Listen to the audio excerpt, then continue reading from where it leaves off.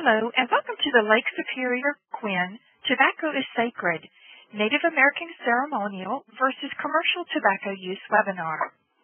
My name is Michelle, and I will be your operator for today's call. At this time, all participants are in a listen-only mode. Later, we will conduct a question-and-answer session. And during the question-and-answer session, if you have a question, please press star, then 1 on your touch-tone phone. I will now turn the call over to Ms. Jerry Henniker. Ma'am, you may begin. Thank you, and welcome everyone to today's Lake Superior Quinn webinar. So Lake Superior Quinn is made up of the states of Michigan, Minnesota, and Wisconsin. And again, I'm Jerry Henniker with the Minnesota QIO, which is Stratus Health. And we will be hearing today from Chris Rhodes. Chris Rhodes earned a Master's of Public Health degree in Public Health Administration and Policy and a Bachelor of Science degree in Community Health Education, both from the University of Minnesota.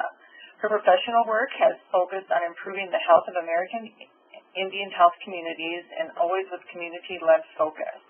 She is nationally recognized expert in American Indian tobacco control with more than 2 decades of experience. She has developed tribal and urban health programs and resources with a strong focus on evaluation and research in order to develop an evidence base that works in Native American communities. She is currently the CEO of the American Indian Cancer Foundation and a national organization that is dedicated to eliminating cancer burdens for American Indians. And in this role, Chris has developed this organization from the ground up and developed its necessary capacity to address the broad spectrum of cancer issues among tribal communities. We will be taking questions for Chris after the presentation today, so if you can maybe jot those questions down, or you can share your questions via chat throughout the presentation. At that time, we'll open up the lines, and if you can just take them off mute when you ask your questions. The operator will also share with you how to do that again at the end of the presentation today. So with that, I'm going to turn it over to Chris. Chris, the floor is yours. All right. Thank you, Jerry. Good morning, virtual folks across the Great Lakes region. Happy to join you here today to talk about tobacco and what tobacco means to me as a Native woman and to my community and potentially to patients that are served within the health systems that you work in.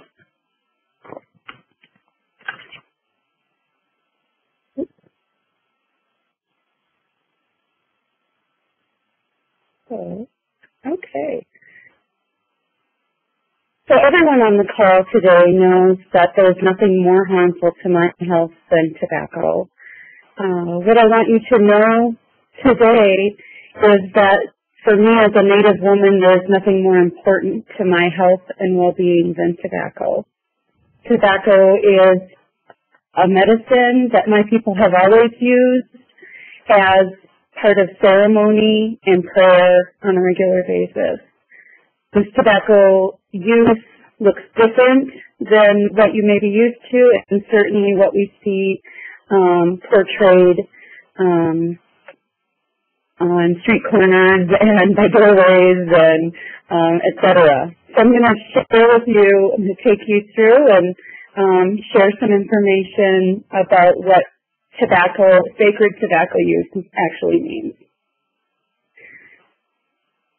One of my teachings from one of my elders, I really liked the way she talked about tobacco, and she said, just like any other medicine, when it is used correctly, it has the power to bring good things to our life.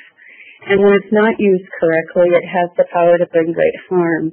And I think tobacco is such a good example of this, but really we can think of just about any medicinal product that we use. When it's misused in ways that it wasn't intended, it becomes very dangerous. And I think that's very true of tobacco. And so we have to be really clear about the teachings behind how this tobacco use is intended. It is, again, very different than what when we're talking about commercial tobacco use. And when I say commercial tobacco use, I'm talking about the tobacco that you buy in a store. It can come in the form of cigarettes or chewing tobacco. It could be loose tobacco. And in recent years, we see vape and other manufactured products delivering nicotine that may or may not contain actual tobacco. Traditional tobacco is usually not bought in a store, first of all. We call it Indian tobacco. Each tribe has a name for tobacco. For the Anishinaabe people, which are most of the tribes in the Great Lakes region, we refer to tobacco as asema. And for Dakota communities, the word is shanshasha. We also, both Dakota and Anishinaabe or Ojibwe communities use a mixture that's referred to as kinnikinnick. And this mixture mostly doesn't contain any tobacco. It's really made up of the shavings of the red willow bark, but we still refer to it and use it like tobacco. And so it can be a little complicated to figure out exactly what's being used and how it's being used. The pictures on this slide, the first three on the left are the traditional tobacco plants that are grown in this region. The baby seedling to the full flowering plant, and then the tobacco drying on the fence post there. The middle picture is an example of what you might see in most Native people's homes, where the tobacco is available for people that want to use it for prayer or ceremony. It's usually available in that kind of form or in a pouch. The pictures on the right are the red willow bark that I shared. There definitely are protocols for both of these kinds of tobacco, protocols for how we grow, gather, and produce this tobacco and how we share it.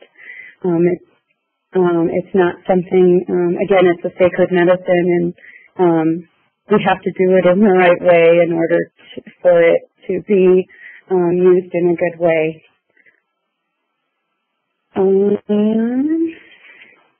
I do want to, unfortunately, the inability to practice our culture and use our sacred tobacco has led to unhealthy ways of using commercial tobacco. That commercial tobacco has made its way into our ceremonies. It was a way to hide in plain sight when American Indian religious freedom did not exist.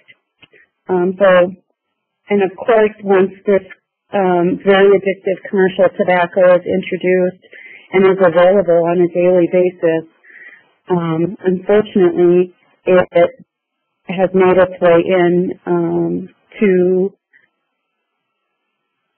great deal of addiction, tobacco addiction, nicotine addiction in our communities. And again, I will repeat that the use for spiritual reasons is very different than for recreational use. I use tobacco on a daily basis, and I don't ever burn or inhale it. My tobacco is placed on the ground as an offering in the morning. It can also be placed in water or by a fire. Another common use is for me to wrap some tobacco in a cloth and give that tobacco to a person, an elder that I'm seeking guidance from. That's an expected exchange that would happen. Trying to think. And then, of course, there is the ceremonial type that is used in certain ceremonies and by certain people. But in Ojibwe communities, it's not as common as the other ways I've just explained. I'm going to tell you just a little bit about the American Indian Cancer Foundation. As you may not have known about us, we are a quite young organization, a 501c3 national nonprofit that was established in 2011. And we're based in Minneapolis, but we serve all 567 tribal communities across the U.S. Our vision is a world where cancer is no longer a huge burden for our families. And we believe this is possible through hard work, culturally appropriate, community-based programs, and policy change that affords Native people access to the best prevention and treatment strategies.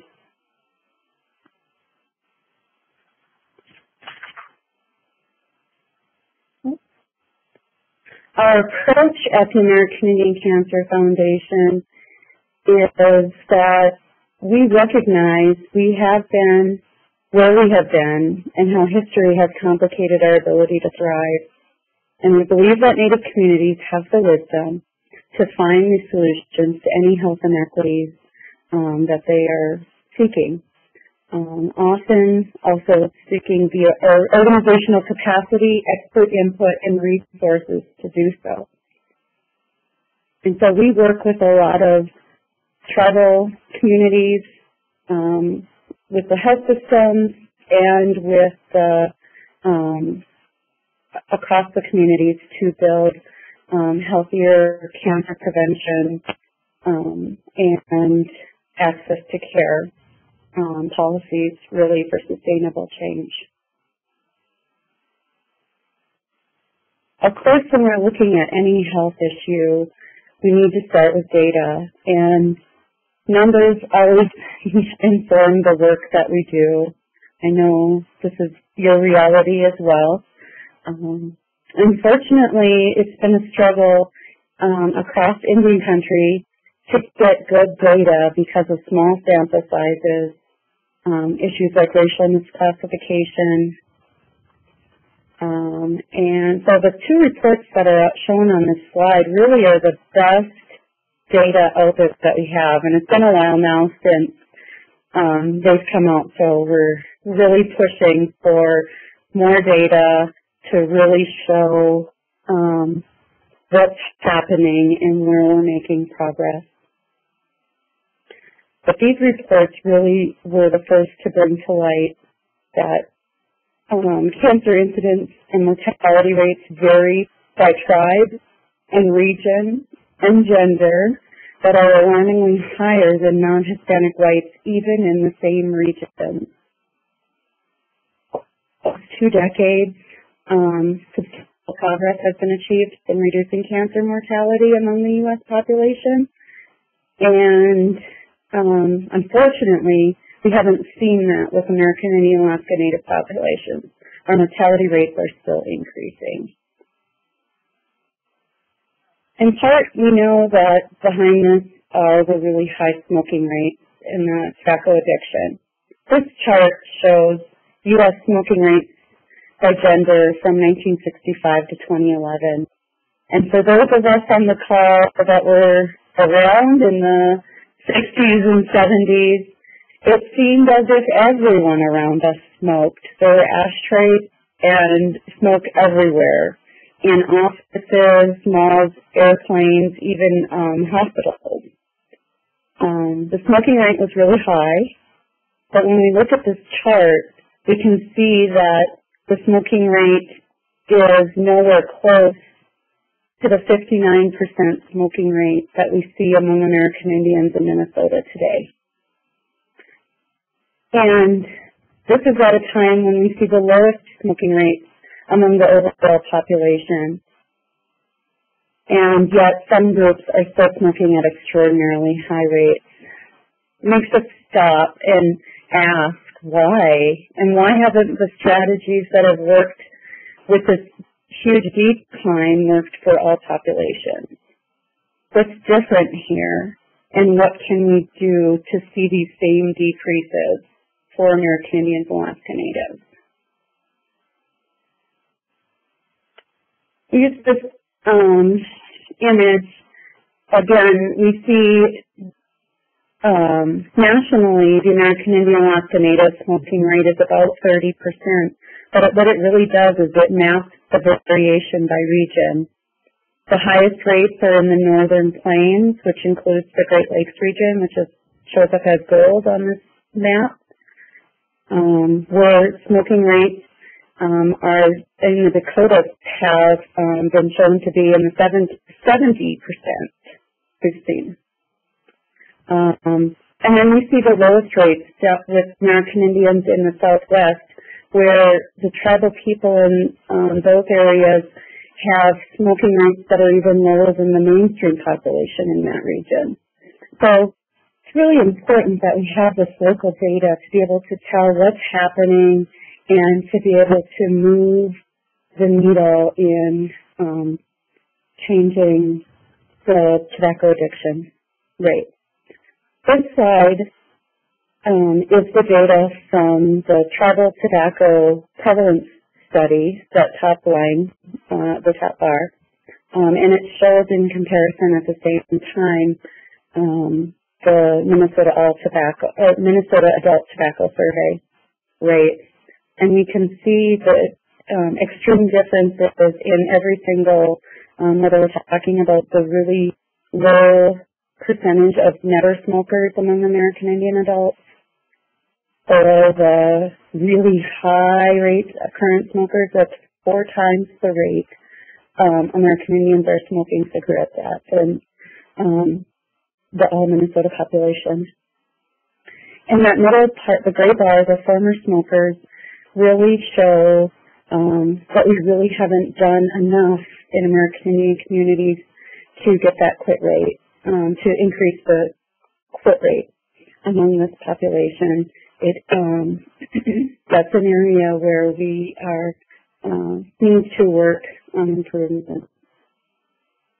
And again, this chart should be stirring up all kinds of questions about why is this rate so different and what can be done about this. And I want to share just some really highlights of why these are why tobacco is such a complex issue to address for American Indian communities.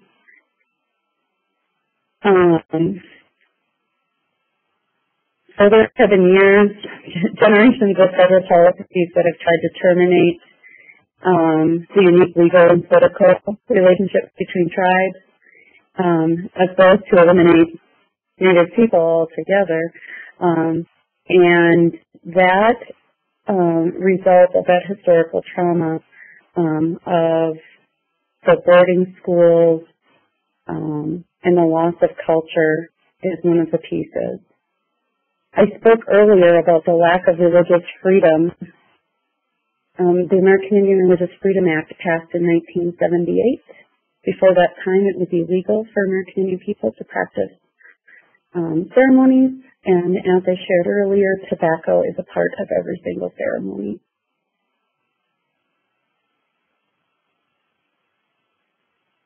I talked a little bit about the cultural norms where commercial tobacco use has then become part of our cultural practice and ceremonies. I think mainly out of convenience. It's easier to go to the store and get that tobacco. And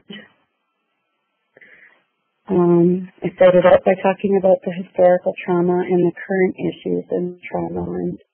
And we see this playing out in the news on a regular basis with, I know just recently in our region, in my home community at the Bad River Reservation, a 14-year-old young man was murdered by the police and last week, and that trauma in that community, I know plays into this, and that's not the first time. It happens. The racism is there, and it makes everything really challenging in our communities. There's work to do. Tribal economic issues are also a part of this issue. Tobacco sales have been an important part of the tribal economy. And, of course, with casinos, it is complicated because of the smoking policies or the lack of smoke-free policies in casinos. And that's something that many public health professionals are working on across the board. Cultural identity plays into it with imagery of our people on tobacco products. And again, the social norms, when more people around you smoke than don't, it makes it really hard to quit and stay quit. So these are big issues and can be paralyzing to us at times when we talk about, wow, how are we going to get a handle on dealing with tobacco addiction? And we really need to remember that these high rates of tobacco addiction, tobacco can be used as a way to self-medicate and really as a symptom for some of these larger, deeper issues happening in our communities. As I mentioned, the American Indian Religious Freedom Act passed in 1978, so commercial tobacco became part of our ceremonies. Commercial tobacco is still very much a part of our ceremonies. It's something that a lot of tribally led tobacco efforts are working to change. But it has to be removing commercial tobacco and replacing it with traditional tobacco. Of course, has to happen from within the community. It's not something that's going to happen from outside the community, but there are changes. We're seeing spiritual leaders that are now only accepting traditional tobacco use, that really just going back to that old way. And we're seeing some powwows that will not accept the use of commercial tobacco at the drum, but it's relatively slow in changing, but it's moving. I mentioned before that commercial tobacco has been marketed with American Indian imagery. It may seem that these are all American Indian produced products, and for the most part they are not. I believe out of this picture, the Omaha brand is the only actual tribal tobacco product. Otherwise they are companies that are using American Indian names and images to try to promote the product based on stereotypes. And of course, we have this imagery and we have the tobacco in our communities. Again, it becomes tied to our young people's identity and our adults. But the young people get lured in, and nicotine addiction is powerful. And the smoking, and then that behavior is modeled and to the next generation, and it makes it really difficult to quit. So some of the strategies we're using is really thinking about how to impact social norms, how to support that almost 50% of the adult population that is not smoking, and to start making it easier to quit and stay quit. One of the findings of the Minnesota Tribal Tobacco Use Prevalence Study was that our smoking rate was highest among 25 to 44-year-olds, up around 70%. And we were really troubled by that because, of course, these are the ages of parents that would be modeling the smoking behavior to the children. And so we really wanted to address this issue and support. And so we're working to change social norms through campaigns, one hashtag at a time, kind of like, but really thinking about how do we, making sure that they're native-led and that native values are woven in. In this image, of course, it's really important that the mom that she's the woman here is smoke-free for her child. That's definitely a cultural value. It's and then the fact that the pride speaks loud and clear in this image. Those are some ways that the community has really responded to and is really excited about sharing and being a part of and seeing themselves as part of that. Another way that we engage community across the U.S.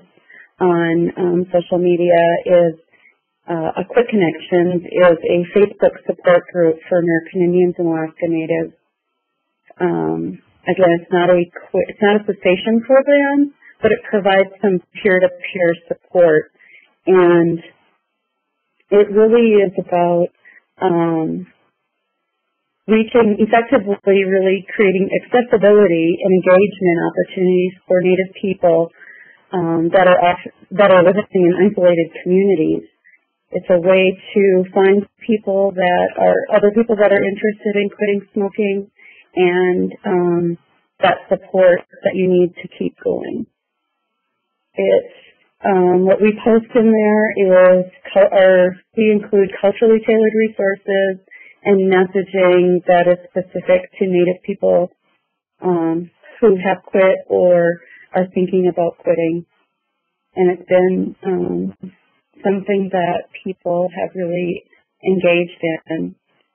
We also include like prizes for engagement, things, the indigenous foods, gift baskets, and T-shirts that are connected to that I quit message and being proud of that.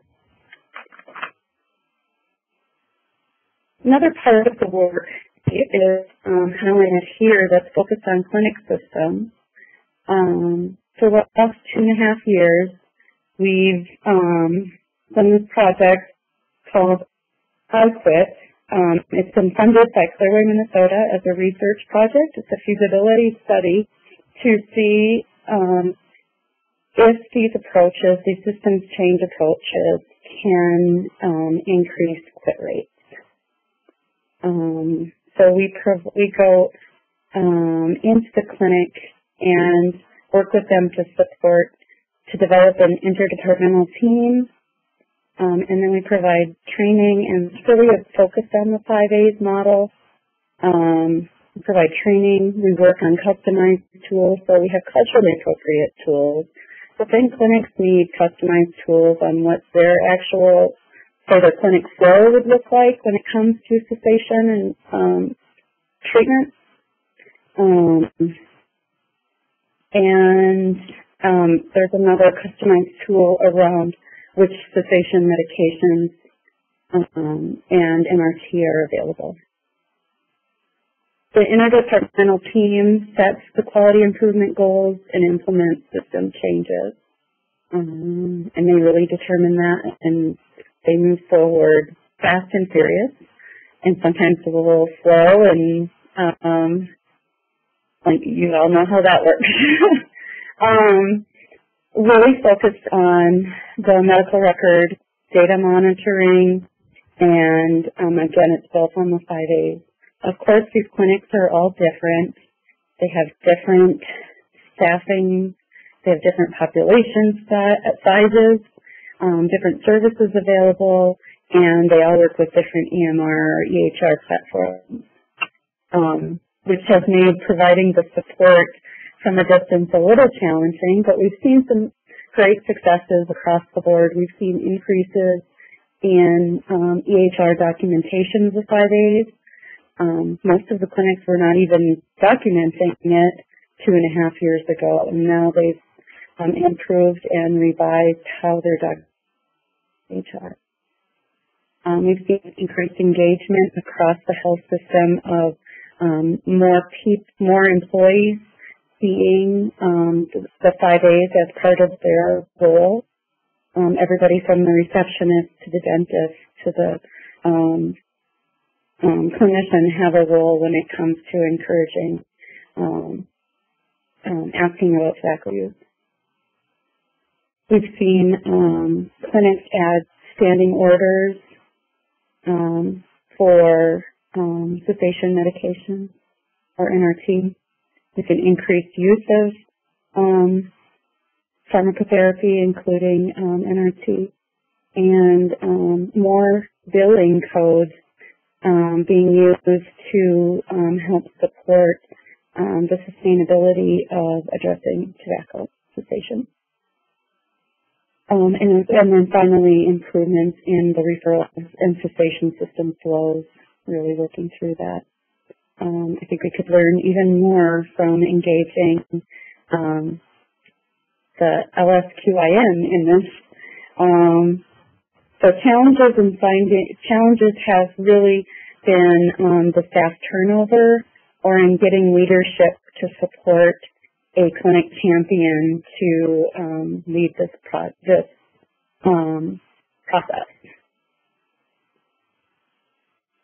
This is an example of one of the resources that was created for this program. Again, the quit attempts are really low for American Indians generally in these clinics, and the use of pharmacotherapy was even lower. And so obviously people they're trying to quit on their own and they're not using any kind of support. The chance of, and everybody around is smoking, it makes it a really hard process. So we're focused on increasing the use of counseling and pharmacotherapy. This resource is also shared on social media and reaching folks other ways. And we also had worked with a tribe in New York State to translate this infographic into their tribal language as a way to reach more of the elders that were interested in it, as well as a way to engage younger adult smokers to let them know that the elders felt it was okay to use medications in an RT. Sometimes there's some myths around use of medicine and whether or not that's an okay thing to do as a Native person. And so this is part of that, changing that story. And speaking, I didn't realize that was the title of the next. So changing the story, we really focus on just recognizing that health, according to the WHO, is really reflective of how Native people see health, that it's not just about feeling good physically, it's a state of complete physical, social, and mental well-being. And when we talk about health equity, sometimes there is confusion about what that might mean, and it really is, we would like this definition that came out of the 2014 Advancing Health Equity Report out of the Minnesota Department of Health. It's where all people have the opportunity to realize their highest potential of health possible. And when we look at what impacts our health, we can see that clinical care really only accounts for about 10% of a person's overall health, and that we really have to pay attention to everything else that's going on around us, including our health behaviors and really the social and economic factors that make up what we call social determinants of health. And that 40% is really determined by things like transportation and safety and education and housing and access to healthy foods. It means that these major systems that we interact with daily set us and our children up for success or failure, health or disease, long life or premature mortality. And so we really have to pay attention to the fact that all of this does impact American Indian health and spirituality and tobacco use. Even when it seems it's so far removed, it is very much connected.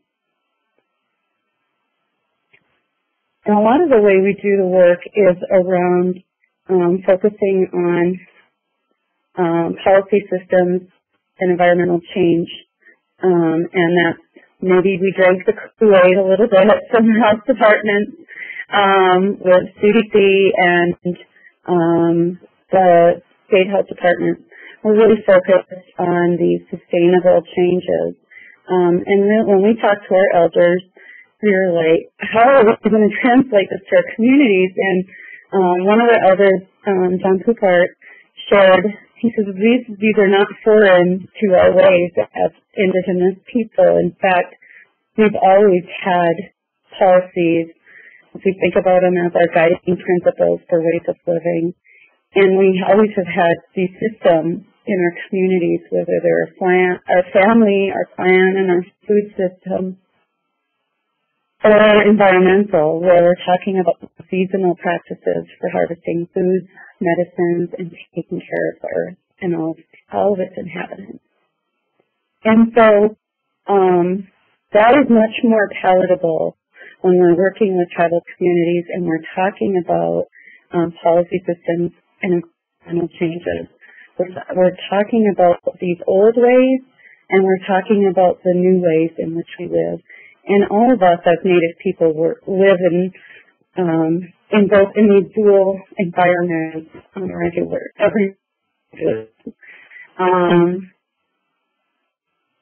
doing a little bit weird. It feels like I'm sitting here talking to myself, but I know you all are listening.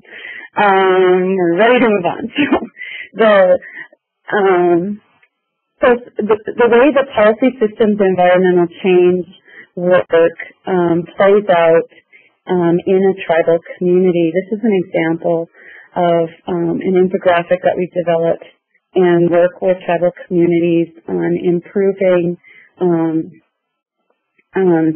changing the way tobacco is used and really protecting the sacred use and rejecting the harmful use of tobacco. And we can do that by implementing PSE changes throughout the community. It doesn't have to be all focused on the clinic system. The clinic system is an important part of it, but it has to include these other players in order for it to be effective and in order for us to reduce that tobacco addiction rate to one that's much lower and to, return to that way of protecting tobacco as our sacred medicine. So zoomed in here, and you can see that there are opportunities, whether we're talking about at the tribal retail or convenience store, where we could develop and pass policies that could limit marketing or youth access or impact the way flavored tobacco or e-cigarettes are sold available. We also are see tribal communities that are implementing policies and changes in the way tobacco is being used within their ceremonial dance rounds. And of course, within the tribal clinics, we we're seeing new ways all the time that health systems are improving the way cessation support is available to people who are addicted to nicotine. So how can you help us build stronger communities? hopefully, at this point, you've seen the data and you agree that this is a public health crisis that has not had enough attention in our communities. These nicotine addiction rates in tribal communities are unbelievably high, and we have a lot of work to do and no time to waste. We need partners who are ready to support this work and to trust the communities to lead the way. That's how we do the work at the American Indian Cancer Foundation. Really supporting the communities to, again, lead the solutions. I wanted to highlight some of the work that you may or may not have seen that has been done by some of our partners. This is an example of our partners at Quit Plan or Clearly, Minnesota. They have developed a media campaign that has been tribally led. They have invested in this media strategy as a solution, and the campaign has been shared statewide on billboards and mass transit. And again, it's been based on years of listening and involvement with American Indian communities. Another campaign that happened, this was in Minneapolis, this huge building. I had a picture with a person standing in there. I think it says a person standing in there. They're about as tall as that brown bison there. So it's a huge mural on the side of the Minneapolis American Indian Center. The community designed and commissioned this beautiful mural, and it speaks volumes and will be around for years to come. Another example of our partners' work is written in this research article that was published in the American Journal of Public Health in 2016. The article is a great resource if you want to go deeper on this topic of what does it mean, what does traditional tobacco control mean, and you can find it on PubMed, or if you email me, I can certainly send you a copy. If you are less interested in the journal article and would be more likely to watch a Emmy-winning documentary, this is probably the resource for you. Reclaiming Sacred Tobacco is a 30-minute documentary that was produced by TPT, which is the public PBS station in the Twin Cities, and you can find this documentary on the Kohler, Minnesota website. It truly is a great resource.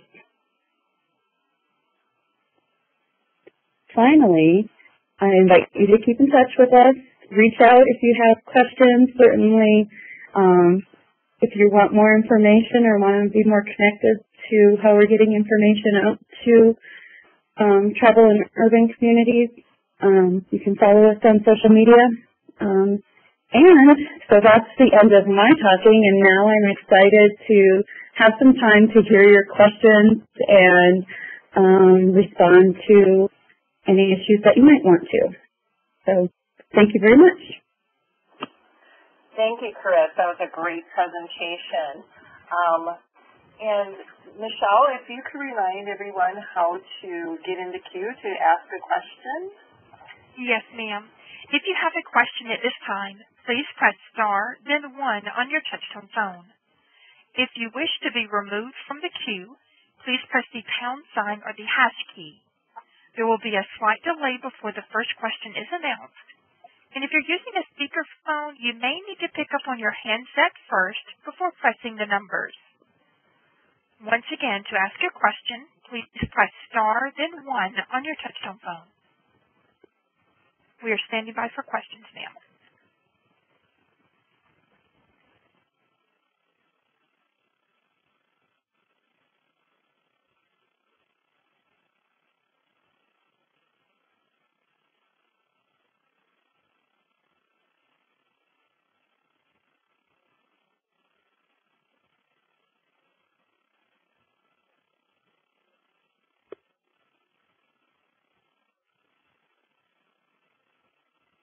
At this time, ma'am, I have no questions in the queue.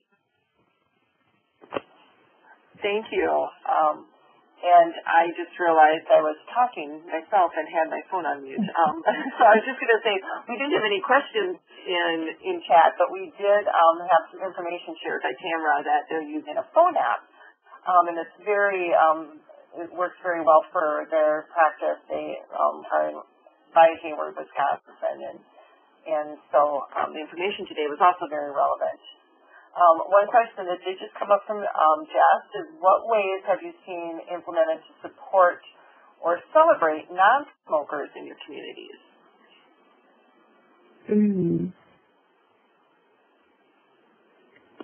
I think really it has been those ways of just celebrating. So there was the I am a smoke-free mom, the I quit t-shirts. I think there have been smoke-free challenges, certainly in communities that celebrate people that have been smoke-free. I think those are some of the examples that I can think of. We need more. That is a great question, Jess, and I did just ask that in chat, too, if anyone else has any examples of what they're using in their community for celebration. I think we'd love to hear about it.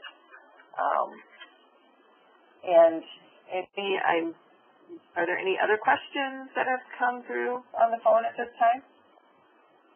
No, ma'am, I have no questions in the queue.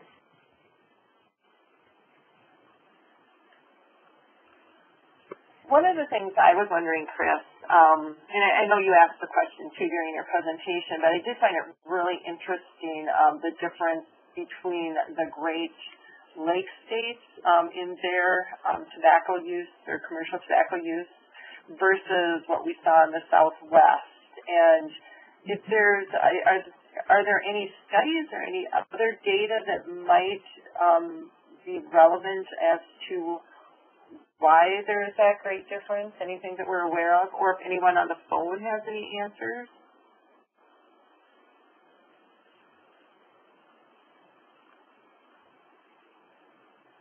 The one difference that we know of is that down in the Southwest, their sacred item that they pray with is corn and not tobacco.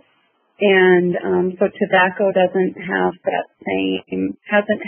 same integration into communities, and therefore the commercial tobacco doesn't have that same integration into ceremonies. Oh, okay. It's complex. Well, that makes a lot of sense. We did just get a couple more questions in chat. Randy was wondering. First, great presentation, Chris. And then also, you mentioned that there's a lack of access to traditional tobacco, and that's part of the concern. Have you heard of any efforts to make it more available for ceremonial use and to move away from the reliance on commercial tobacco? Absolutely. There are several tribal communities that are really revitalizing the access to traditional tobacco, both in growing tobacco and using those ancient seeds as a way to make that happen, as well as a lot of teaching around harvesting that red willow for the knick-knack. Again, there's special ways and special times of the year when you can do each of those, and so there definitely are teachings happening, and those efforts have been supported by Clearway, Minnesota, and by the Minnesota Department of Health. So we're really excited about that. And Blue Cross Blue Shield of Minnesota have all supported these efforts as potential solutions to this issue. Great examples. And again, if anyone else has any examples that they want to share in chat, we'd love to hear them. Tamara brought up, and I believe, and correct me if I'm wrong, Tamara, we'd asked what other ways people might be celebrating the non-tobacco use or non-commercial tobacco use. And it is a great point about needing parental permission when you're working with counseling teenagers. So if, Chris, I don't know if you have any examples of maybe some celebratory ways that could be done for teenagers where, it's more of a confidentiality issue. And again, Tamara, if I'm speaking to the wrong issue, then correct me, but I thought it's not from your chat, but maybe that's what you were speaking to.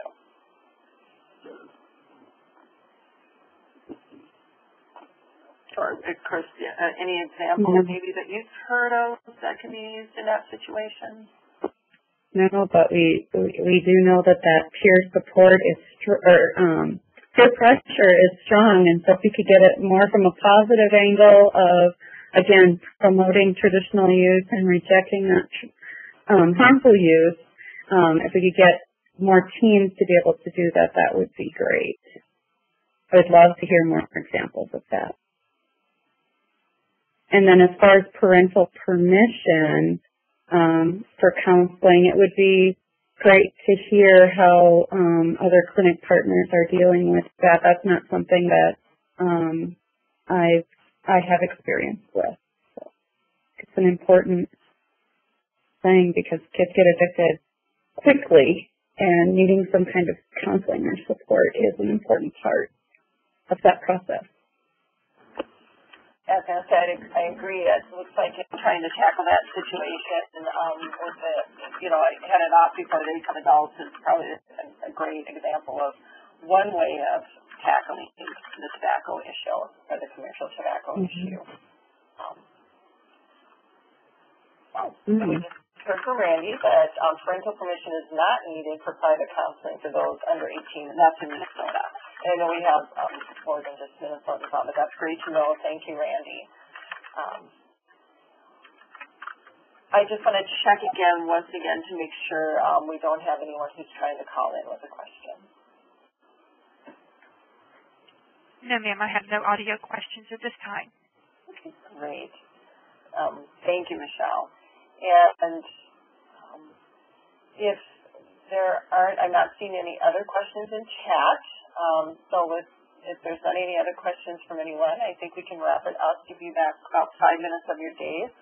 I do want to thank everyone again for attending today's webinar. The recording should be available in about 1 week on the Lake Superior Quinn website, and we just put that the link in the chat. Also, I want to thank our speaker again, Chris. Great job. We really do appreciate it. If anyone has any other questions, Chris's email is there, but you can also send the information to our Lake Superior Quinn website, and we can either help answer those questions or also get that information to Chris. So again, thank you everyone for attending today, and have a great rest of your day. Thank you.